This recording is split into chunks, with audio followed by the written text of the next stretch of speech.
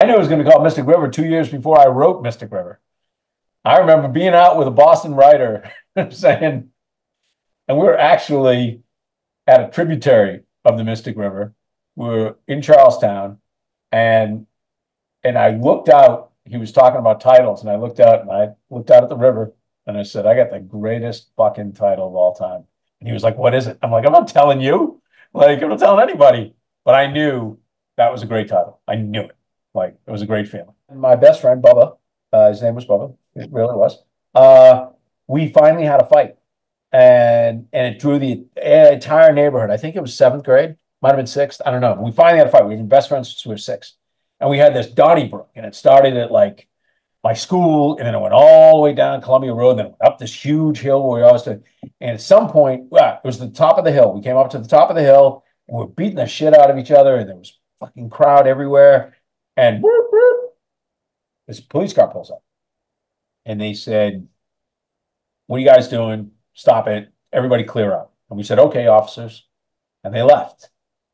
And then we started beating the hell out of each other again, and they came back. And this time they were pissed. And they said, "What did we tell you? Get in the car." And we get in the car. And they drove Bub home, and then they drove me home. It was only a few blocks. I get out of my house. I get inside. My mother's had just been looking out the window. She said, "Who was that?" I said, "That was the police." And she said, "What? What did they pull you? What did they drive you home for?" I said, "Me and Bub were fighting." And she goes, "You got two kids fighting and the police show up? What?" And I was like, "Yeah." And then she said, "What were their badge numbers?" Which I had been trained to look for since I was a little kid. And I said, "I don't know."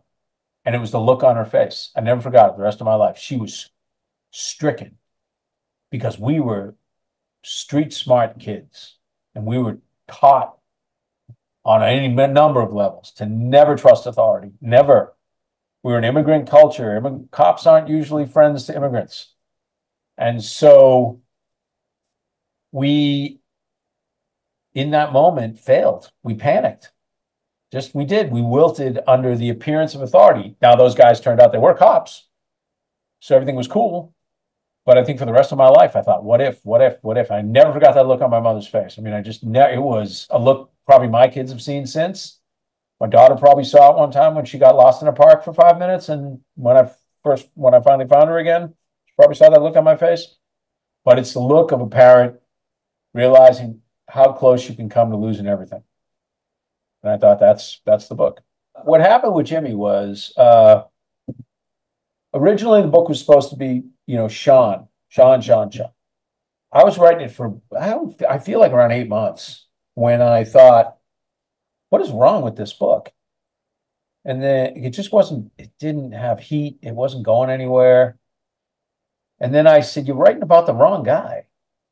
And you're writing about you," which is Sean. It had a lot of similarities. He had a lot of similarities to me. It was the most autobiographical character I think I've ever written. And I thought, right, I'm fucking boring.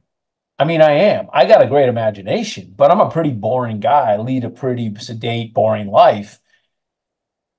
The interesting guy would probably be the ex-criminal who's trying to stay straight, whose daughter was murdered. That might be the guy you want to lean into. And I remember my first instinct was, "Oh, that's so cliched." And then I was like, no, no, no, no, no. And once I did that, the book became the book. It was switching the focus to Jimmy that made the book become the book. And then I was like, oh, now I know what I'm doing because I've read a bazillion American crime books.